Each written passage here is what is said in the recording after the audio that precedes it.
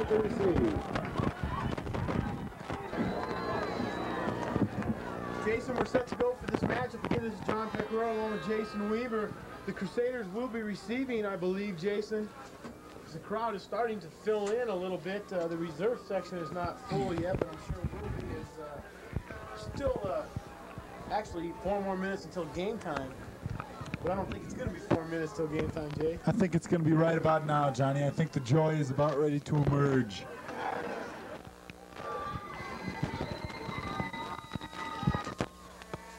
In on the stop.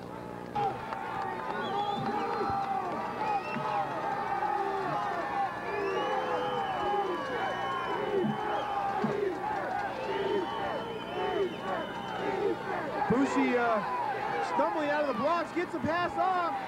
Madigan, the man in Danny Rose on the stop. Madigan. Just about a 2-yard gain. Danny doing a nice job. Danny DeRose planting the Mariner on his head, I believe is the correct term. The head there, I believe, as noted by our crack cameraman, Mark Train, I believe. And we have a special interview guest here this evening from Brooklyn, a man by the name of Mark Tranny, coming out of Brooklyn here to see the game. Nothing better to do, I guess, so he just meandered on from Brooklyn. Your impressions on the game so far, and any thoughts you might want to share? Well, all I like to say right now for y'all is that that thing in the paper about jet lag was untrue. It was a misprint. We do suffer jet lag, severe jet lag, and I'll explain more later. A brilliant commentary by Mark Tranny as a 3rd down and 8 for the Mariners, and a slip by one of the Crusader defensive backs. Pass complete to Galloway. Brings up 1st down for the Brooklyn Mariners. Just let me tell you all something real fast here. This is a national championship semifinal game, and Brooklyn Mariners are here because 12-0, and Philly Crusaders are here because they're a good team too. So I don't look for Brooklyn to fold these in the second half. You know, score's already 17-0, but they can score 17 points in the second half just as easy as the Crusaders scored in the first. So I wouldn't look to bury the Mariners right off the bat here. Thank you, Archie Bunker. As the Mariners are deep into Pueblo Crusader territory.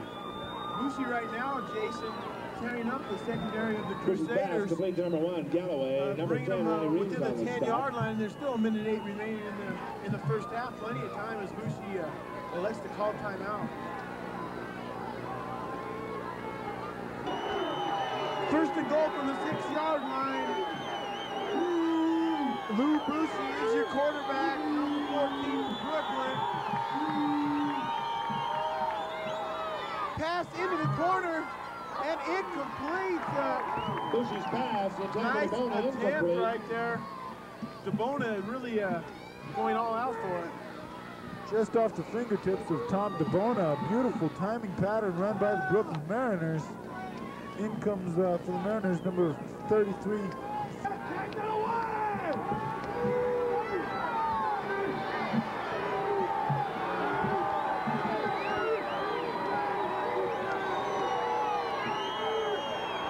Madigan and number 23, Bianchini, are your running backs. Bushi hands the ball off. Bianchini taking it, just gets to the 5-yard line. Pick up a 1 on the play. Dale Creswell, Joe Tybee, Dan DeRose, all in on the stop. Brooklyn electing to go without the huddle. 3rd and 5 from the 5, 45 seconds remaining. Bushi into the end zone. Touchdown, Brooklyn. Complete to Tom DeBona. DeBona, the man that the Crew had to watch out for last game. Had to watch out for tonight because he had a superb game last time out against the Crew. Gives Brooklyn their first touchdown with 41 seconds remaining in the first half. Definitely an excellent first half for both teams. Even though the Brooklyn Mariners not moving the ball too well, Pueblo Crusaders scoring 17 points, and the second half I think is going to be a real winger-dinger, as we do have 18:59 remaining in the halftime period, with the home Pueblo Crusaders scoring 17 points, the visiting Brooklyn Mariners scoring 7. And we're back for the second half. Short kick taken by Brooklyn, and Brooklyn will have the ball on the 32-yard line to open up the second half. Stop made by number 8. 1st and 10 for the Mariners. 32-yard line, 14:50 in the second half, the third quarter. Pass dropped by number 1, Fred Galloway. Wide open was Galloway in the right flat. It's going to bring up a 2nd and 10. Both teams coming out fired up for the second half. Brooklyn Mariners definitely working from the deficit viewpoint.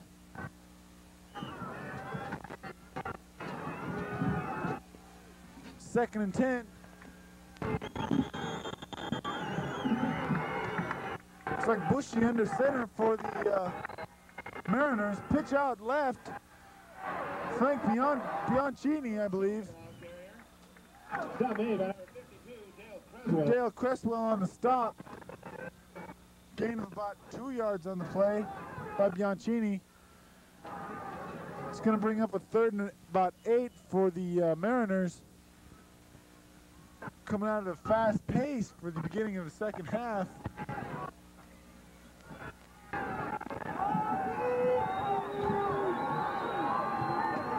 Ball on the 34-yard line.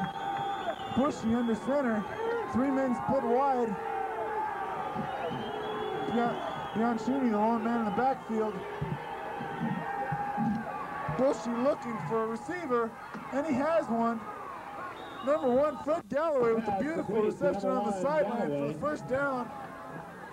Excellent reception by Galloway, Jason, as Cosolino just missed batting the ball away. And talking with Jeffrey Orman earlier during halftime. Jeffrey Orman, of course, radio announcer for Kitten Country. Jeffrey Orman, of course, bald. Jeff made a good statement that it's a good thing the half ended when it did, because the momentum was definitely swinging in favor of Brooklyn.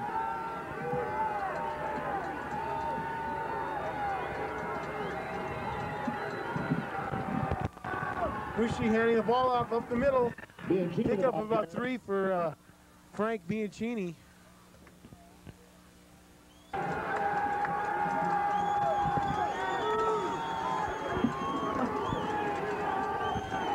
Okay. Bushy back to pass over the middle. That's Galloway. Galloway is still up. One man could catch him, and no one will catch him.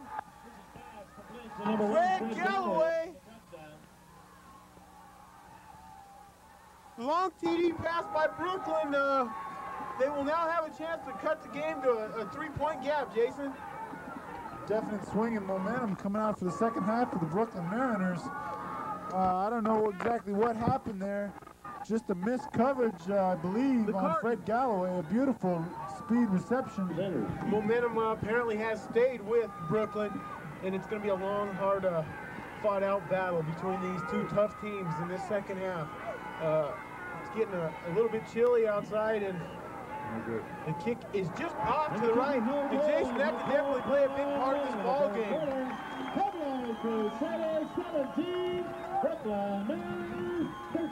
As the score remains, a 4-point difference, 17 points for Pueblo Crusaders and 13 for the visiting Brooklyn Mariners. 12:29 remaining in the third quarter. 8:37 remaining in the third period. 1st and 10 after that fake punt from the 31-yard line.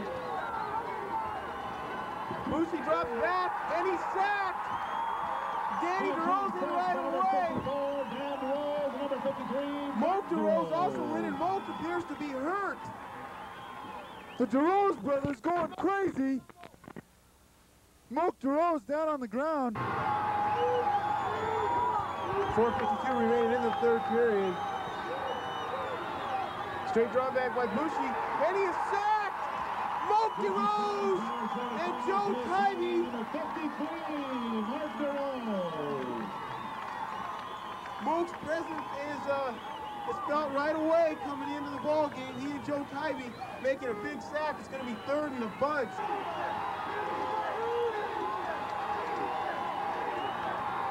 Bushy over the middle, pass is complete and dragged down by Danny DeRose. 54, down the Little swing pass out, Bianchini. The Pueblo Crusaders. Brooklyn ball after the fumble by Steve Bryant. Bushi rolling out to his left. Completes the pass. Bushy's Brought pass down at completes the to DeBona. 25-yard line. Brought down by Dale Cresswell and Danny DeRose. Stop made by number 36, Sports Care. Scott Elizondo also in on the University play. Medical That's the Center, first man in on the tackle.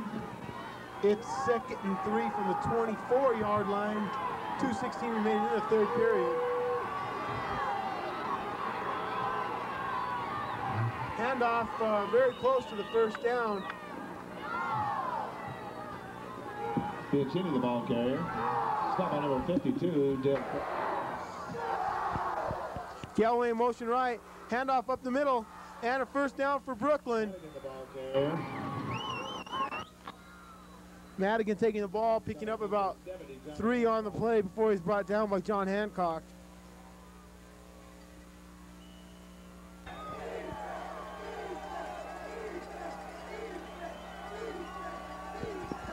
First and 10 from the 19-yard line. Bushi back to pass. Pass is complete. Bushy's pass complete to DeBona. Should be a first down. Tom DeBona, the man on the reception. 36, Scott Elizondo.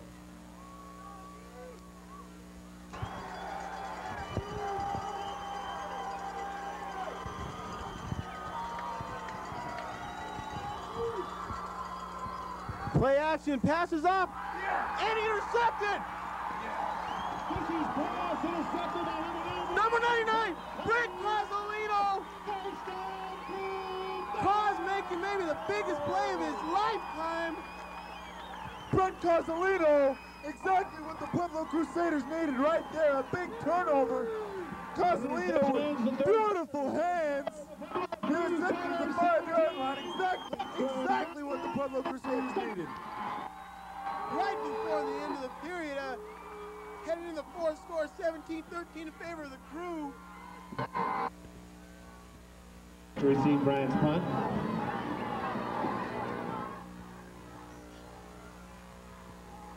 Punt is off by Bryant. Excellent punt. And Scott Elizondo down to make the tackle. Stop by number 36, Scott Elizondo.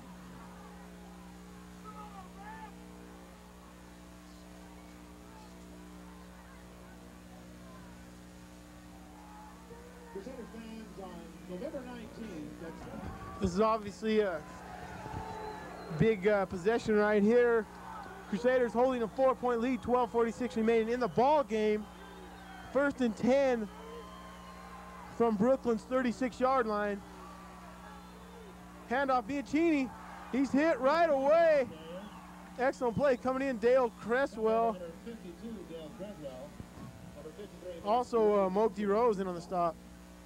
Moke DeRose, of course, back in after what seemed to be maybe a loss of breath.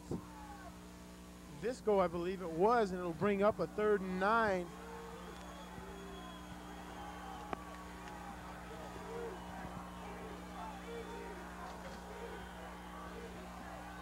Bushi, straight drop back, screen is set up. Coming up to make the stop was Kolkenberger.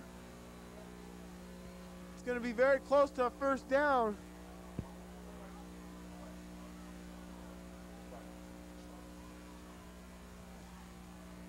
I believe that Brooklyn will go for it. Oh, I guess I'm wrong.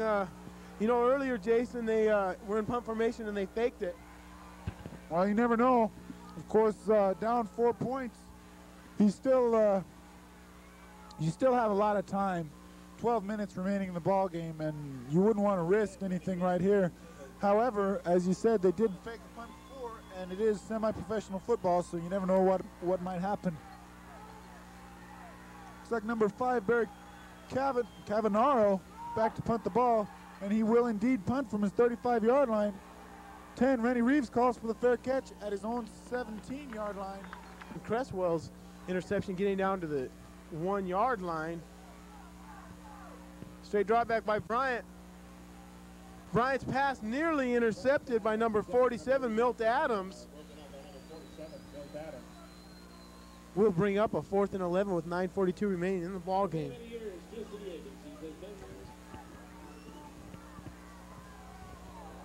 Low snap. Ball is just off.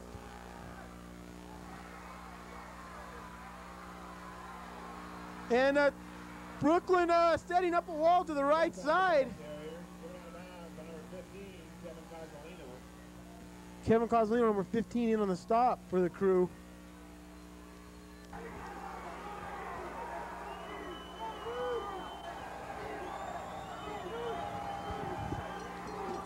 First and 10 from the 36-yard line.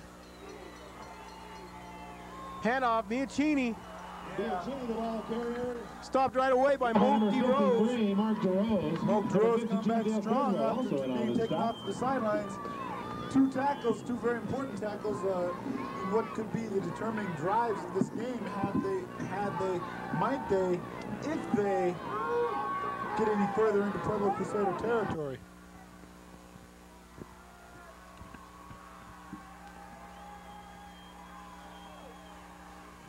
Bushy drops back, looking deep. Nearly received, I guess you could say, by Fred Galloway. Galloway calling for an interference call. Very close, very tight defense by the Crew. It appears that Rennie Reeves is now injured. Reeves was able to run off on his own.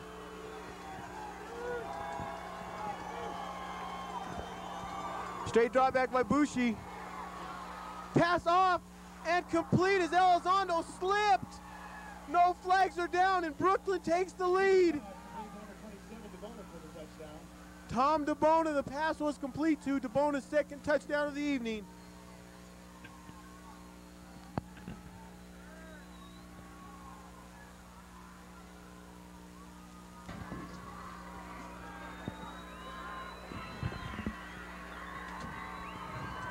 Number 5, Barry Cavanaro, in to attempt the extra point. Nearly blocked by the Crusaders, but it is good. 8:48 remaining in the ball game. The Brooklyn Mariners take the lead 20-17 over the Pueblo Crusaders.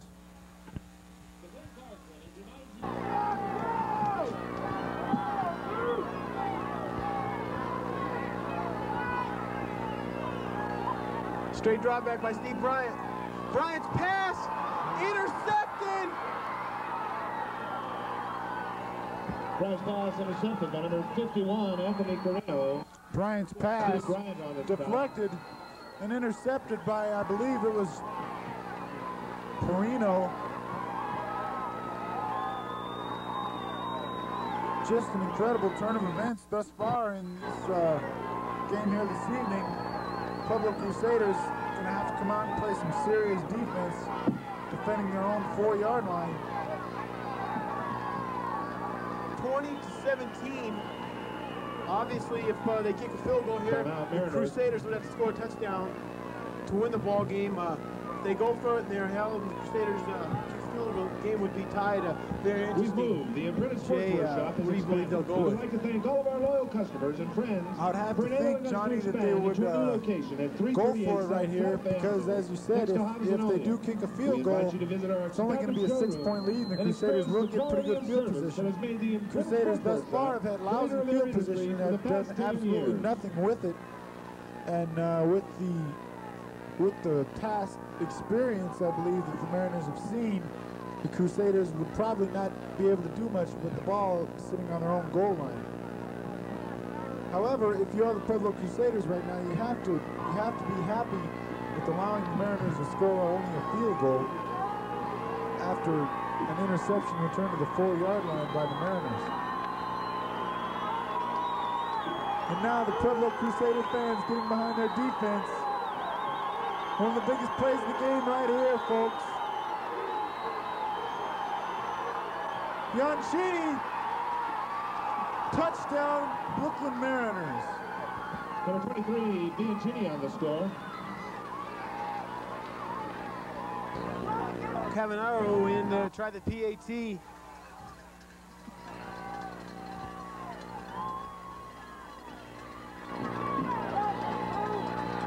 Snap is there, hold us down, kick is up and blocked. There's a flag down. Extra point attempt is blocked. There's a flag on the play. Blocked by Dale Cresswell. 6:33 remaining in the ball game. Brooklyn Mariners 26, Republic Crusaders 17.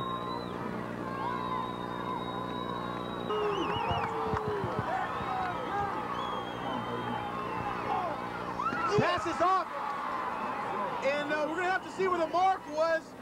It's gonna be very close. If anything, it looks that it may be maybe a foot short. We're gonna have the mark on it. But Daisy saying first down for the Crusaders. The defense for Brooklyn, of course, saying that it is short.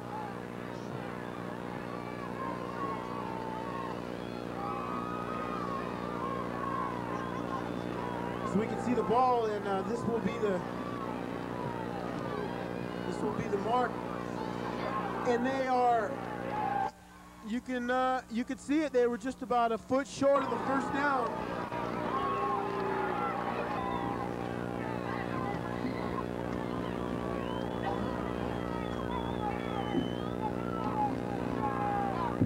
Bianchini for the first down, and that'll do it. Bianchini in the ball carrier.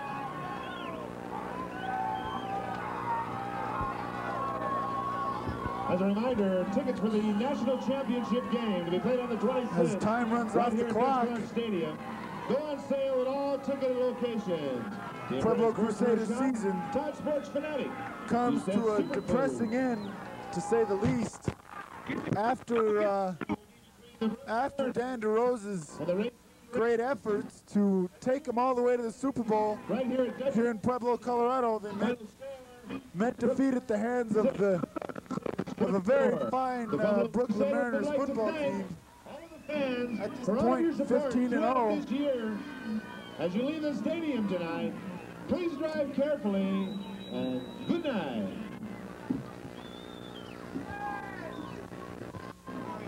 Final from Dutch Clark Stadium, the Brooklyn Mariners 26, Pueblo Crusaders 24. For cameraman Joe Acuna and Mark Tranny, and for Jason Weaver, this is John Pecoraro saying good evening.